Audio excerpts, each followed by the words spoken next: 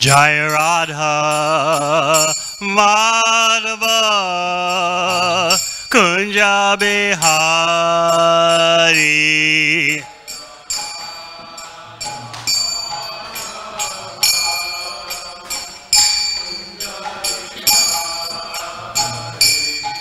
Jaya Radha Madhava Kunja Bihari.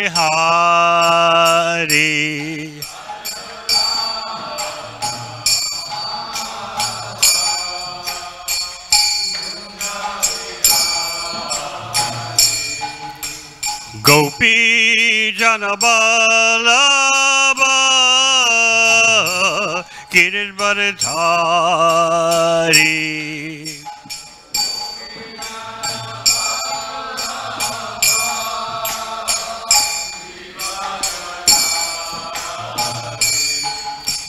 Gopi Janabalabha Giridvaradhari.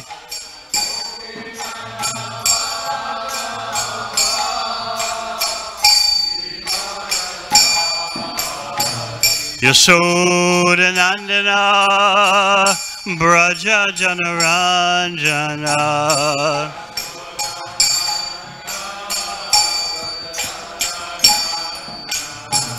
Yamunatira Vanachari.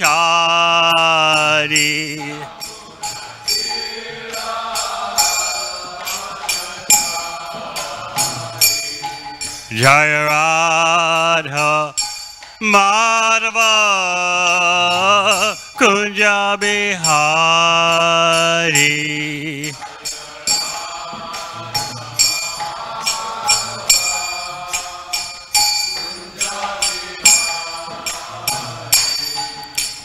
Hare Krishna, Hare Krishna, Krishna Krishna, Hare Hare, Hare Rama, Hare Rama, Rama Rama, Hare Hare.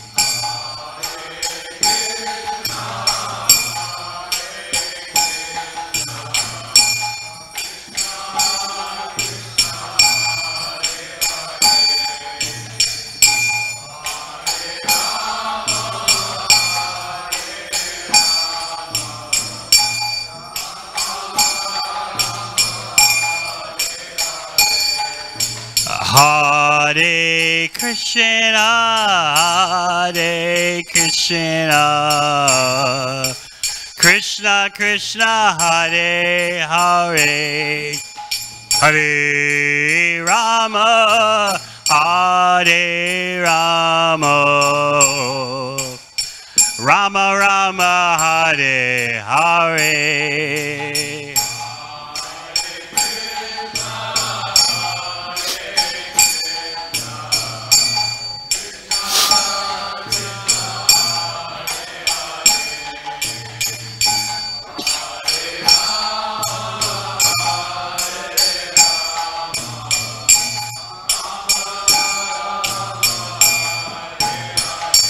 Hare Krishna, Hare Krishna, Krishna Krishna, Hare Hare, Hare Rama, Hare Rama, Rama Rama, Hare Hare.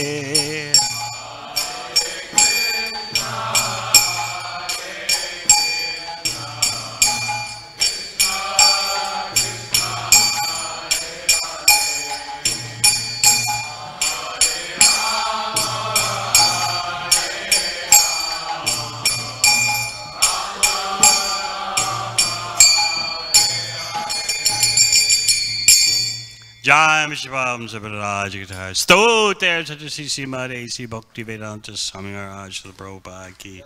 Jai Shivam Sabaraj Guitar. Sto there to Srimad Bhakti Siddhanta Saraswati Thakur Prabhupada ki. Go Premanandi. Om Namo Bhagavate Vasudevaya.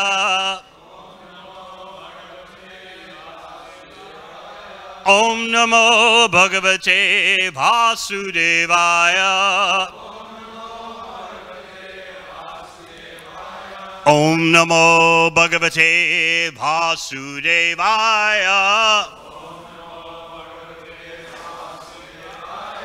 Srimad Bhagavatam, Canto 3, Chapter 16, Jaya and Vijaya cursed by the sages.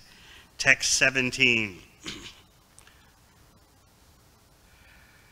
Brahmanyasya parang daivam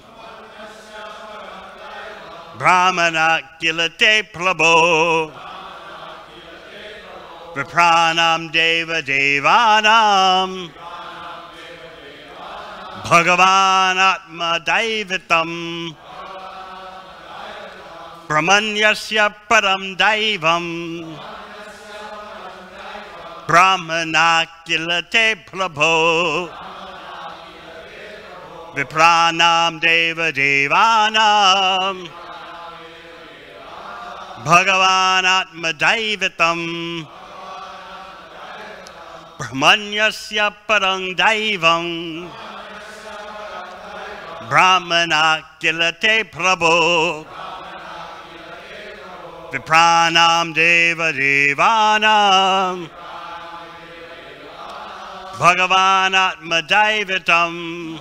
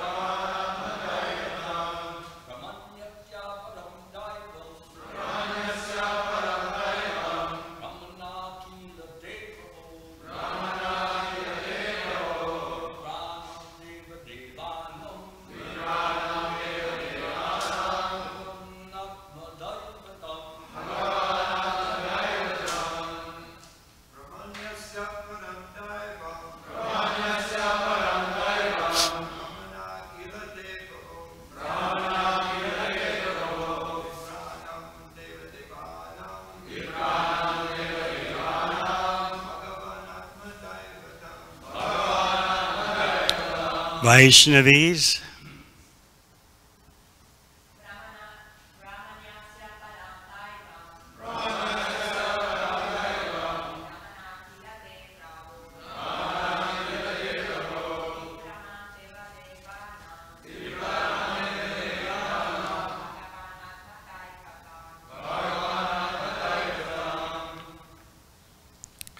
Brahmanyasya, of the Supreme Director of the Brahminical culture. Param, the highest. Daivam, position. Brahmana, the Brahmanas. Kila, for the teaching of others. Te, your. Prabhu, O Lord. Vipranam, of the Brahmanas. Deva Devanam, to be worshipped by the demigods. Bhagavan, the Supreme Personality of Godhead. Atma, the Self. Daivatam, worshipable deity. Translation. These are the four Kumaras speaking to the Supreme Personality of Godhead. O Lord, you are the Supreme Director of the Brahminical culture. Your considering the Brahmanas to be in the highest position is your example for teaching others. Actually, you are the Supreme Worshipable Deity, and not only for the gods, but for the Brahmanas also. Purport. In the Brahma Samhita, it is clearly stated that the Supreme Personality of Godhead is the cause of all causes. There are undoubtedly many demigods, the chiefs of whom are Brahma and Shiva. Lord Vishnu is the Lord of Brahma and Shiva, not to speak of the Brahmanas in this material world. As mentioned in Bhagavad Gita, the Supreme Lord is very favorable towards all activities performed according to Brahminical culture, or the qualities of control of the senses and mind, cleanliness, forbearance, faith in Scripture, and practical and theoretical knowledge. The Lord is the super soul of everyone. In Bhagavad Gita, it is said that the Lord is the source of all emanations. Thus, he is also the source of Brahma and Shiva. Translation again. O Lord, you are the supreme director of the Brahminical culture. Your considering the Brahmanas to be in the highest position is your example for teaching others.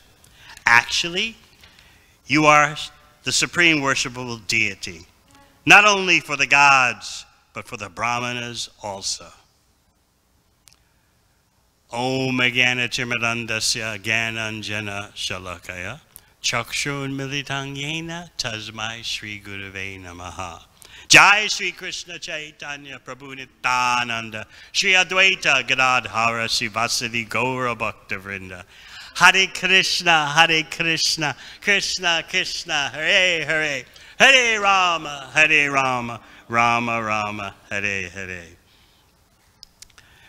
The four Kumaras are responding like this to the Supreme Personality of Godhead because you've heard many verses spoken by the Lord about how the Brahmanas are the everything.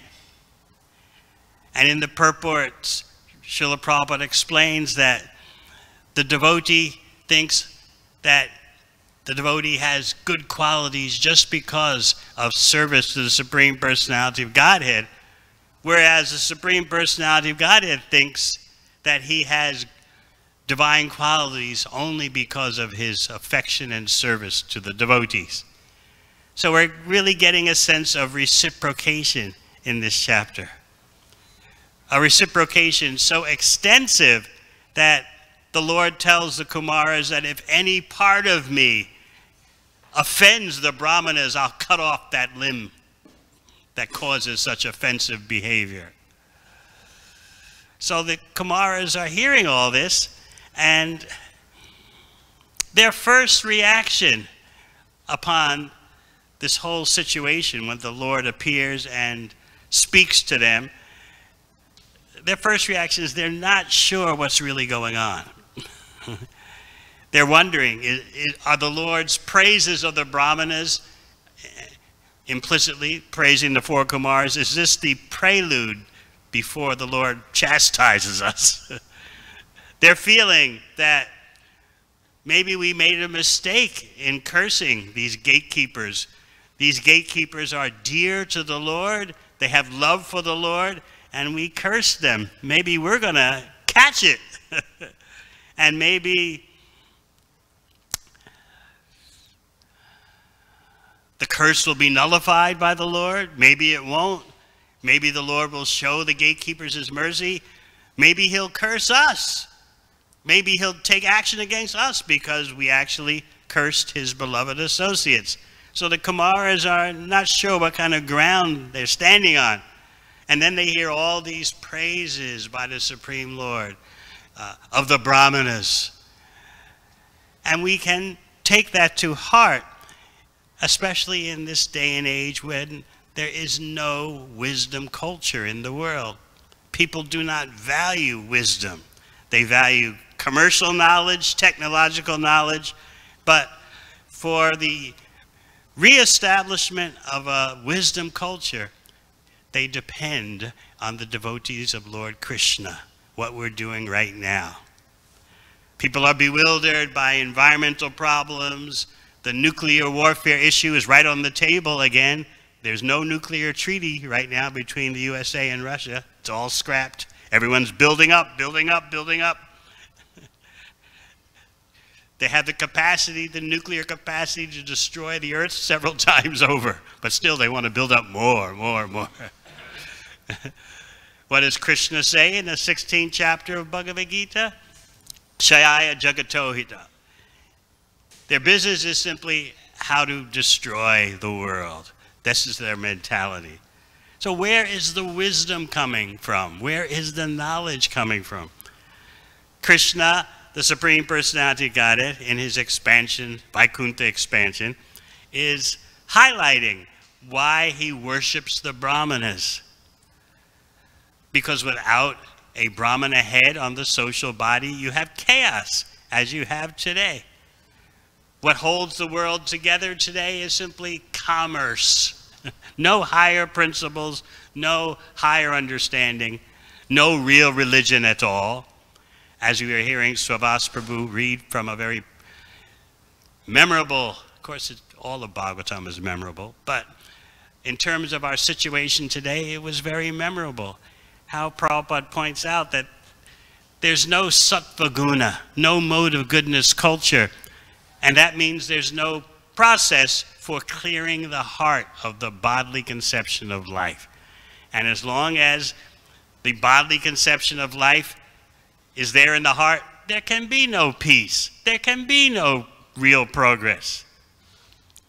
People are so hung up on their identity. It's a big thing these days to have some kind of identity, have multiple bodily identities and cling to them. The more upadhis, the more material designations you have, the better. I was thinking of one devotee. He spent time here in Los Angeles. Now he's preaching at State College, Pennsylvania, where the University, Penn State is 50,000 students in a town of 125,000, including the students.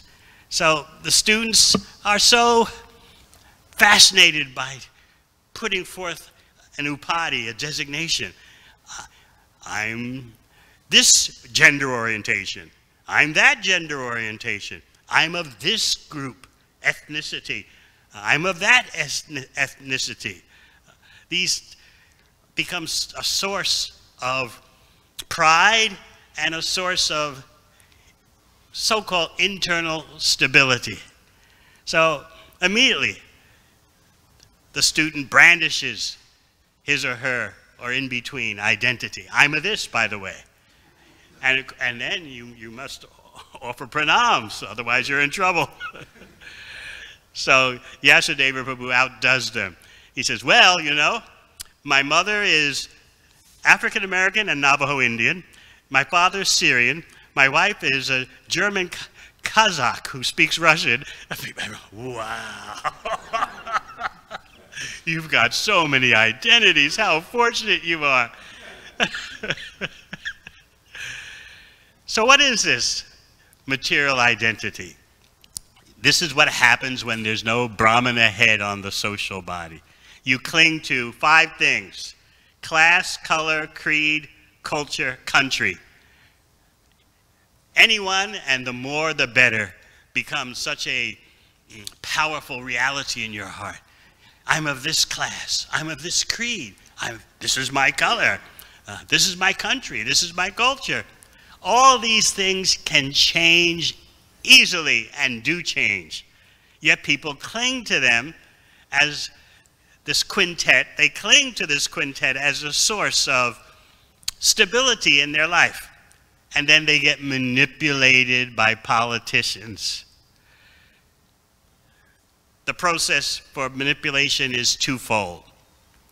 First, you have to create a strong material identity over something in the people. This is what nationalism is based on. This is what ethnicity is based on. Now it's even gender roles, gender identities. Make the people believe in some kind of material identity so strongly that they feel they're deriving a sense of strength from that. I am a this. That's only half the process, though. The other half is they have to feel that someone, some group is threatening their strong upadhi, their bodily designation. You have to identify a threat if you want to activate them for your own purposes. Otherwise, if they simply have a strong material identity, but there's no identifiable threat to that identity, you don't you're not able to stir them into action. They're just being anxiety. Our group is, I don't know, it's not like it used to be. We're not as strong or rich or powerful as we used to be. What's causing it? We don't know. That will mean just anxiety and no action. But if you want the strong core material identity to be activated so you can manipulate them, you have to identify a threat. You are being diminished. Your group is being diminished because of X, Y, Z. And then the people get, ah! Then they get angry. Once you identify the threat, they get angry, and then you can manipulate them very easily. But if they're just anxiety-stricken, they haven't identified the threat to their group, they're not so susceptible to manipulation. So you've got to identify a threat. So this is life without a Brahmana head on the social body. So as we heard this morning, as long as people are identifying with their creed, which has nothing to do with the real Dharma of surrender to Krishna, as long as they identify with their creed, I'm a Hindu, I'm a Muslim, I'm a Christian, but know nothing about what is the essence of religion, how can they make any progress? And then combine that with, I am this nationality, I am that nationality. As we said, the more upadhis, the more designations that people have these days, the more successful they feel. And you should know all of my upadhis, all my designations, and respect each one of them. If you offend any one of my upadhis, class, color, creed, country, culture, you're finished. So this is life without a Brahmana head on the social body. So where are you going to find the Brahmana head? This was Prabhupada's plan to develop a wisdom culture based on his books, based on the lifestyle of devotees. Show the world what it's like to have sanity. So this is why the Supreme Personality of Godhead is stressing to the four Kumaras. You are Brahmanas. You have been offended by these gatekeepers. That's as good as my offending you, because these gatekeepers are my assistants. So if the assistants of the leader cause some harm, that's as good as the leader himself causing harm. So I have to take some of the blame, so much so that if I think that anything about me has harmed the Brahmanas, I would cut off that limb that does such offenses. So these are very strong statements. But underneath it all, there are some hints that you Kumaras went over the top. You went too far. And the Kumaras know it, that embedded in all this praise is some chastisement. We don't know how intense that chastisement or disapproval is. So they're asking for clarification. They were overwhelmed by the presence of the Lord, who actually came there along with the goddess of fortune. They were overwhelmed, but at the same time, the words spoken by the Supreme Personality of Godhead, the Kumaras couldn't exactly understand. And why couldn't they exactly understand? Because of the anger that still lingered in their consciousness upon their cursing Jai and Vijay. They couldn't really understand what's the Lord actually meaning. Are we wrong? Are the gatekeepers wrong? It can't be that the Supreme Lord is wrong, even though the Supreme Lord himself presented that maybe I've done something bad because these are my assistants. But the Kumaras couldn't swallow that, so they were just bewildered a bit, but expressing their bewilderment in a very profound way. So many devotees get bewildered by this chapter because there are things in the purports that are beyond our thinking which is restricted by time and space. So there are purports where Prabhupada writes that even in Vaikuntha you can commit an offense. But in Vaikuntha, the Supreme Lord saves the devotees from reactions to the offense, even though in Vaikuntha you can commit an offense. That sounds astonishing. And then also in the purports, he writes that no one can fall from Vaikuntha. This is an accident. This falling of Jai and Vijay is an accident.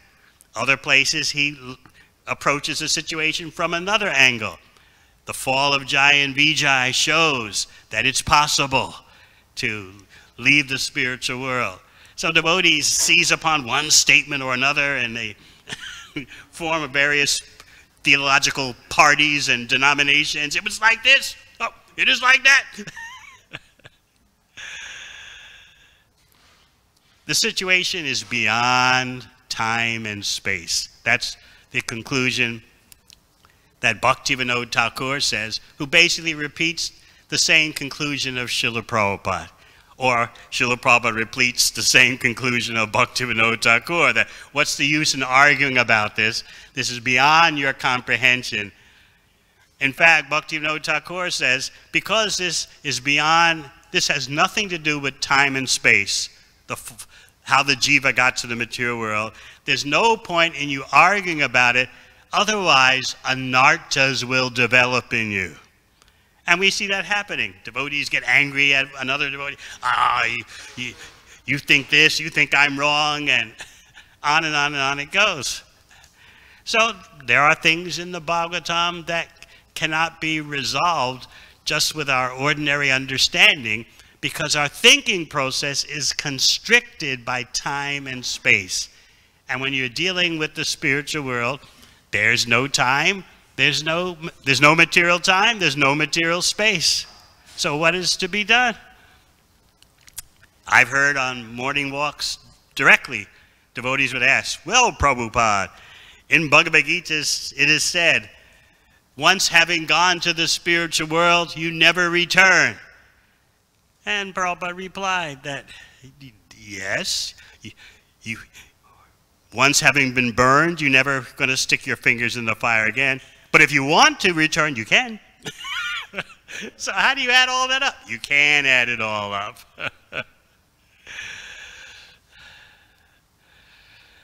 So this chapter can be very bewildering if not approached with a humble attitude. The main thing is that Jai and Vijay, they want to experience Krishna's battling the demons in the material world. They can't do that in Vaikuntha. Somehow or other they wind up in the material world. And each successive appearance as demons, first as Hiranyakashipu and Hiranyaksha, then as Ravana and Kumbhakarna, and finally as Shishupal and Dantavakra, with each appearance, their attraction for Krishna comes out more and more in the form of personal hatred of Krishna. But that is attachment also. So the Rupa Goswami points out, as I've said before here, you have the BBT version of Laghu Bhagavatamrita. Rupa Goswami gets right into it.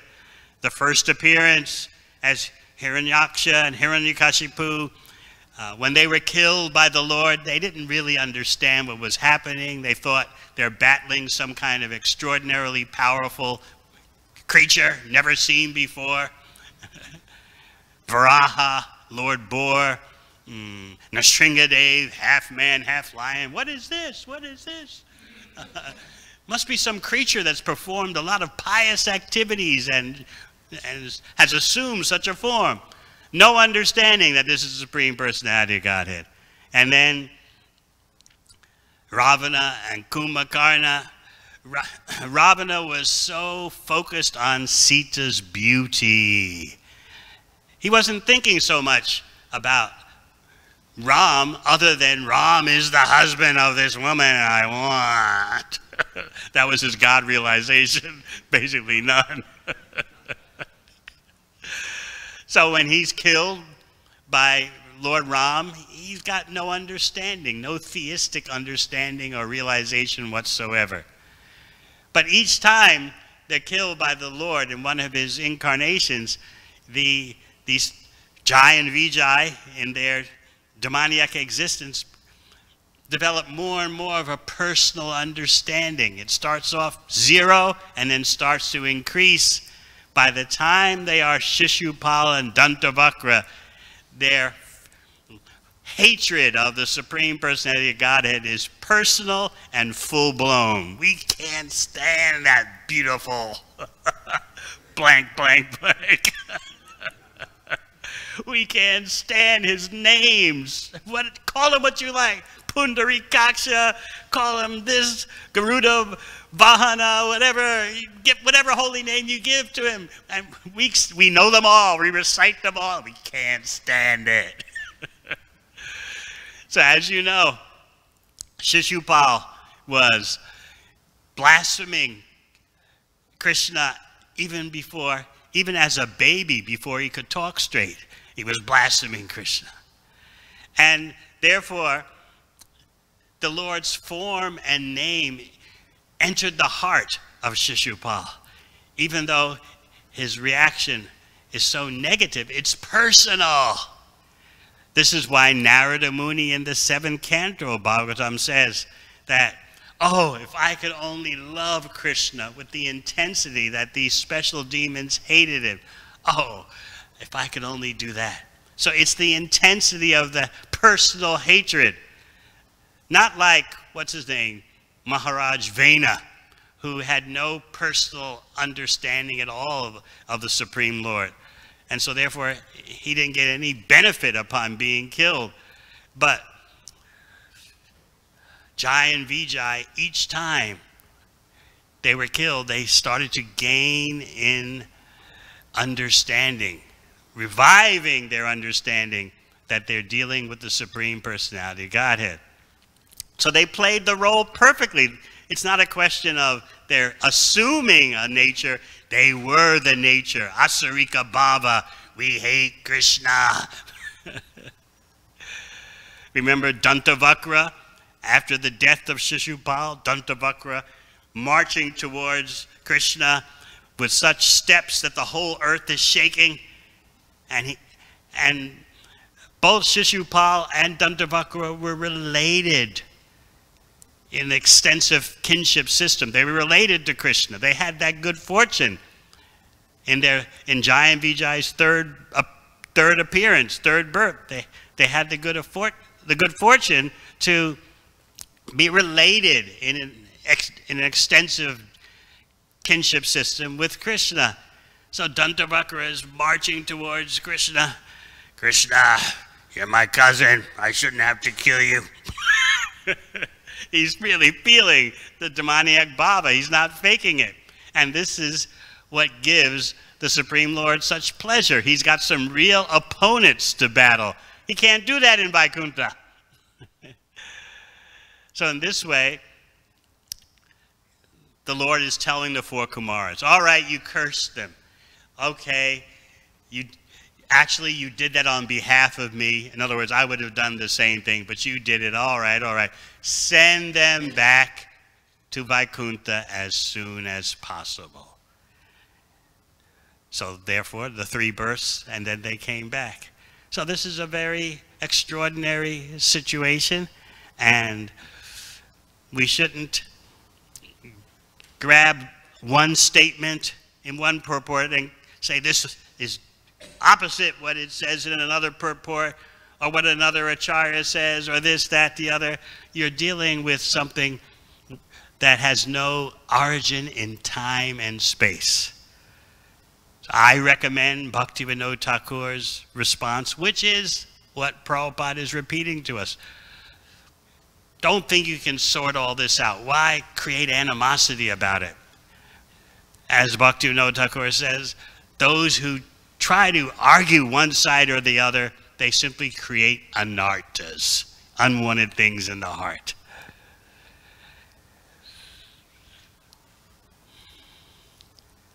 What the Kumaras are saying to the Supreme Lord is very essential, because they're pointing out brahmanas are so necessary for society. And as Prabhupada points out in one purport, they're not referring to caste brahmanas. They are referring to brahmanas who have the guna and karma, the quality of a brahmana and the activities of the brahmana. Without them, how can there actually be human progress? Any questions? Yes, Bhrigupati Prabhu.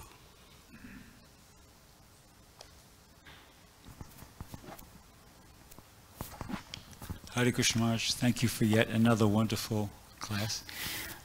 My question is on the point of that you made about Narada Muni. He's praying in the Bhagavatam that he wishes he could have the love Krishna with the intensity that Sisupal and Dantavakra hated him.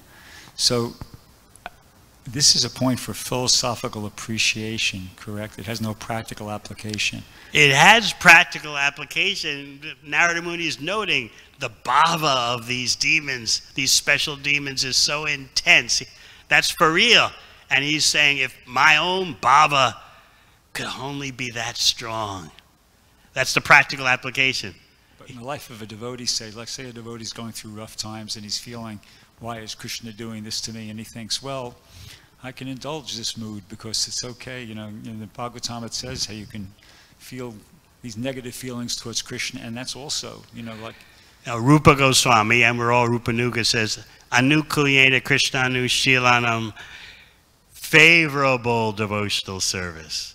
These demons were unfavorable. So Narada Muni is not recommending that you develop a hatred attitude toward Krishna, because other demons have shown the intensity of such an attitude. He's saying just take note of that and develop a more intense, favorable attitude.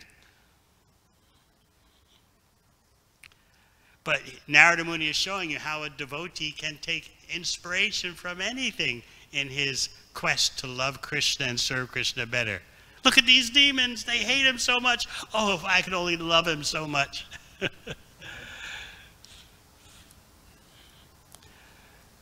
This is how expansive and comprehensive bhakti is. We look at the achievements of great sports stars, leaders of nations, temporary though they be, and we can see that they have abilities, and those abilities ultimately come from Krishna. And we think, if only I could serve Krishna with that expertise that they're serving Maya.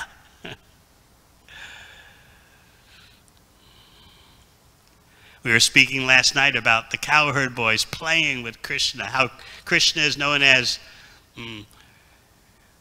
Virahavit. No, Viharavit, the master of games. And he's also known as Vinoda Kovida, the master of sports. So it's all there in Krishna. He's the best. So whatever tiny fragment of empowerment you see in some mundane hero, mundane star, mundane leader, that's nothing to compare to what's there in Krishna and Krishna Leela. So we like sports, we like games. Let's be there with the cowherd boys playing hide and seek and cops and robbers in the Vrindavan forest. Anything else? Yes, Maharaj. Thank you for a wonderful class, Maharaj. I just had one quick question, and that is, you contrasted the caste Brahmins with the non-caste Brahmins.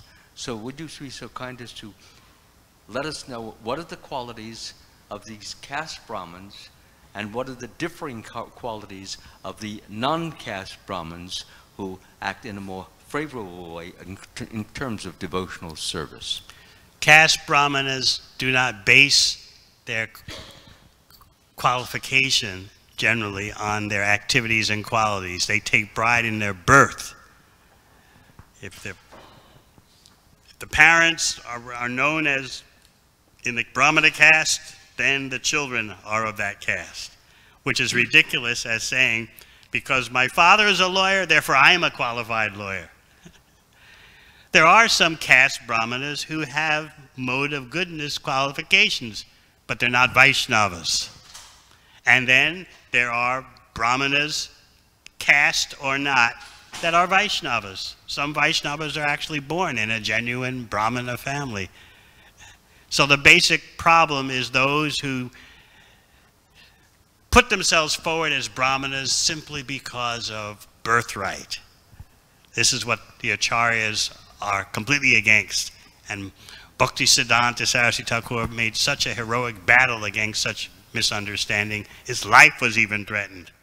So that's why Prabhupada in the Nectar of Devotion points out it was a great battle waged by Bhaktisiddhanta Saraswati Thakur. Yes. And finish. Yeah.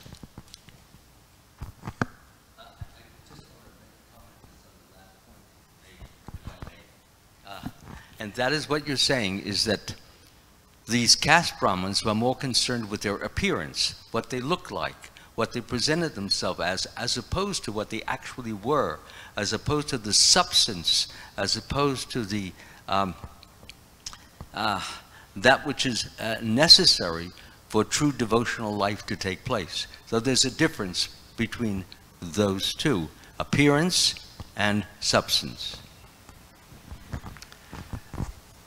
For caste brahmanas, appearance is everything. Just look at the family I was born in. Don't look at my qualifications. Don't look at my activities. Still, there are some caste brahmanas who actually cultivate a mode of goodness lifestyle. From the Vaishnava point of view, we just look and see where is the Krishna bhakti. No matter what family you're born in, we want to see how are you engaged in Krishna's service. That's the difference.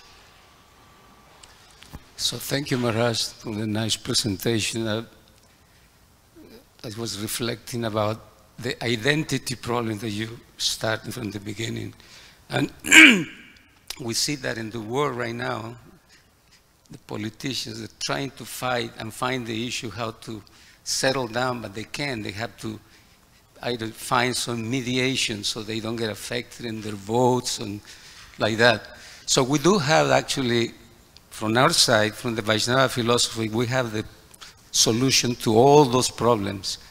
Yet, we found sometimes that even among our Vaishnava practitioners, we deal with the issue of identity when it comes, for example, let's say the women guru issue, and then it's like, what's going on?